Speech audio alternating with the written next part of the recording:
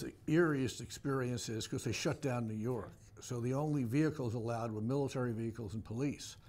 So I went out that night to meet someone for dinner, a friend of mine. You may know him, Jim White. He used to be the chairman of William Morris. And you're walking down the streets of New York and there's no one out. And there's no traffic. And all you hear are sirens. And you see an occasional car and the helicopters overhead, those big, Black Hawks, because they don't, va-voom, va-voom, va-voom. We had those here because of the Pentagon, and you could hear them every night over our house. It was awful. It was nice when that was done. Yeah, but I was in the Army. I was in Fort Belvoir. I really like this part of the country. Oh, you were? Yeah, and the company I'm chairman of is based in Baltimore. Oh. Yeah.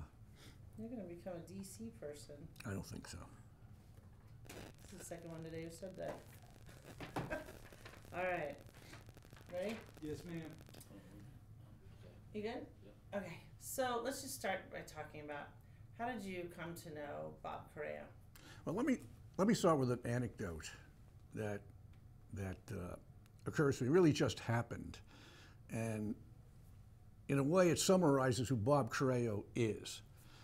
My 8-year-old granddaughter, Danielle Ruth Carol Brennan, received her first communion last week. We went back to Boston, and the priest says to her, "Now it's time for your confession. What have you done wrong?" And Danielle says to the priest, "Father Joe, well, I haven't done anything wrong."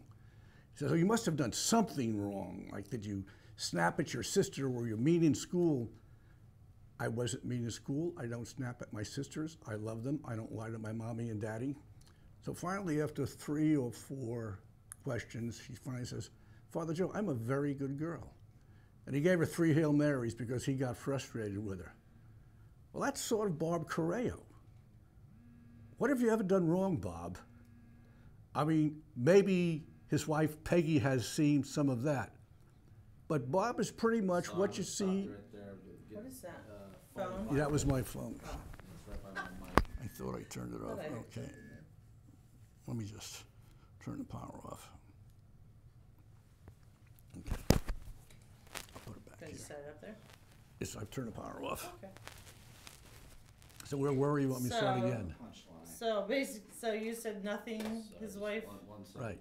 is the only. No, just the position he's in. Okay. The mic's rubbing against the jacket.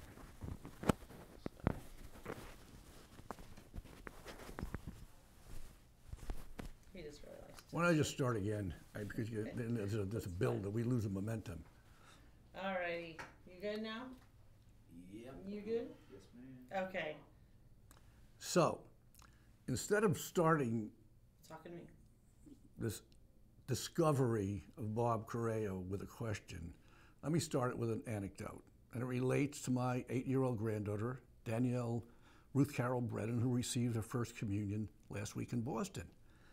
When the priest called her in and said, "Danielle, it's now time to confess," Danielle said, "I haven't done anything wrong." So the priest said, "Well, Danielle, have you ever been mean to your sisters?" "No, I love my sisters, and she has 3. "Danielle, have you ever lied to mommy and daddy?" "No, I don't lie to mommy and daddy." "Danielle, has there ever been anything in school where you were mean to someone?" "I'm not mean to someone, Father. I am a good girl." So Father Joe gave her 3 Hail Marys in frustration, and off she went. And that's sort of what Bob Corrao is. I've never seen the guy do anything wrong. Now, maybe Peggy would disagree with that. But the key to Bob is that what you see is what you get. A guy whose heart is as big as the Atlantic Ocean, whose energy is as positive as a nuclear reactor, and whose ability to get involved at a level that is unknown to most people is absolutely legendary. So Bob, let me now say congratulations on this award, and let me see if we can get in some more of the aberrant stories and aspects of your personality, as good as you are. That was perfect. But I'm still going to ask you a couple questions. No, okay, good. That was lovely. But how did you get to know him? Where did you meet him along the way? I was overseeing a marketing budget of about $10 billion at General Motors, and Bob wanted to see me. It's not really easy to get in to see me. You have to go past a couple of gatekeepers. and the kind of things that Bob was involved with were really not on my agenda. But somehow, Bob got in to see me, and he charmed me with his enthusiasm, his ideas, and the fact that he's a born winner. I mean, his career is really a record of doing things that people thought couldn't be done, or doing things that had never been done before. And I've learned very little in business, actually, in over 40 years. One of the things I've learned is you bet on good people. So Bob came in to see me, he explained what he was doing, I made a bet, and that started our relationship. What was he doing?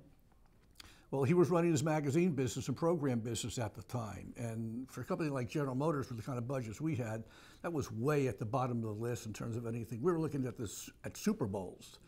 But Bob convinced me that there was an elegance to the audience for those magazines, and there was a level of engagement and involvement that would work for an advertiser. And Bob sold on a very personal level, but he never let facts get in the way of his personal relationship. So the combination of Bob's perseverance, his understanding of his product, and the facts created a situation where we became an advertiser. And out of that, we created a relationship.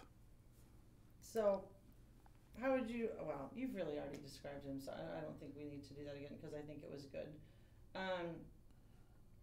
He is generous. He's a generous guy, but he's also a really unpretentious, nice guy, unless you talk about Notre Dame. Yeah.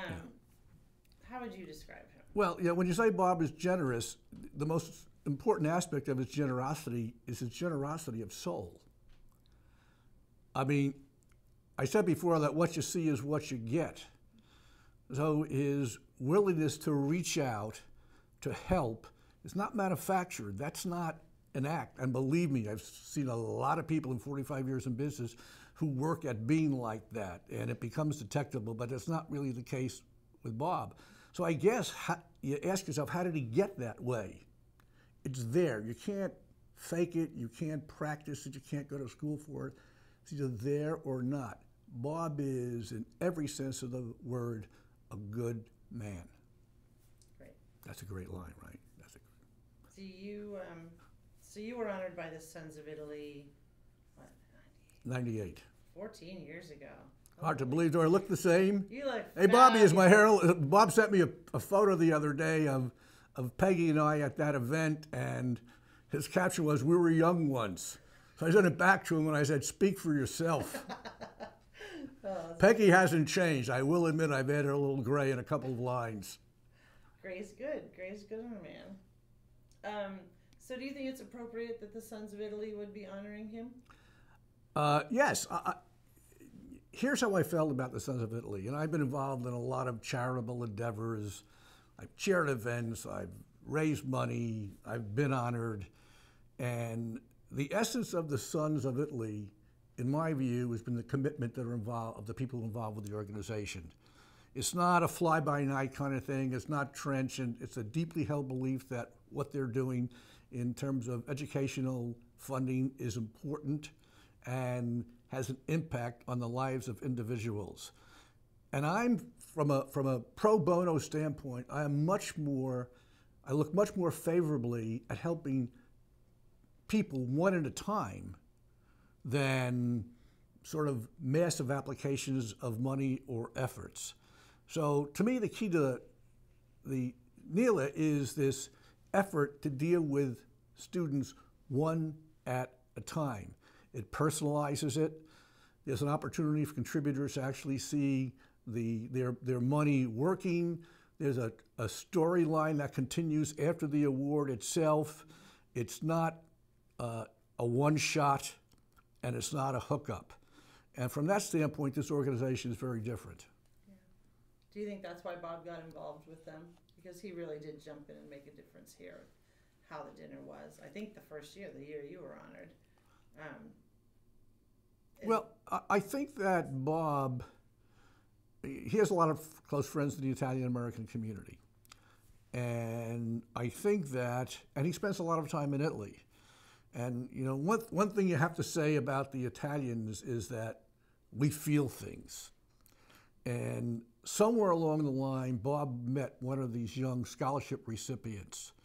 I'm not sure exactly when or who it was, but in recalling my conversation with him, the impact on that one person of this effort is what triggered Bob's interest in that. And then, of course, John Mariani probably forced him into it. Probably. All right, you said lots of awesome stuff that we can use in the video. Now I want you to give us something that we can't use in the video, but only goes to Bob. Well, yeah, as I said, Bob, they want me to give something to you that can't be used in a video, but I started by saying, like, you're really a good person, so how much can there be? But one anecdote, and I tell this to a lot of people, particularly when I'm in an Italian restaurant, is the first time we visited you in mid-ocean, we came down on a private plane from a company whose board I was on, and as soon as we got to the house, Bob went outside, clipped some zucchini buds off his plants, came in, opened them up, put ricotta cheese on the side, put them in his frying pan, and fried up the best stuffed zucchini I have ever had in my life. That is a fact that you can take to the grave, because I do know food and I know Italian food. The other anecdote is that you're the only person I've ever known in my life who acknowledged my golfing prowess on the 18th hole at mid-ocean, which I claim to actually own. You don't think he has an unhealthy love for Notre Dame? I think that what you have to, I know a lot of Notre Dame grads, and what you really need to understand about Notre Dame grads is that they've been signed by someone to behave the way they do, and you just have to excuse it as part of normal behavior. All right, you're awesome. Thank you very Okay. much. I think Phil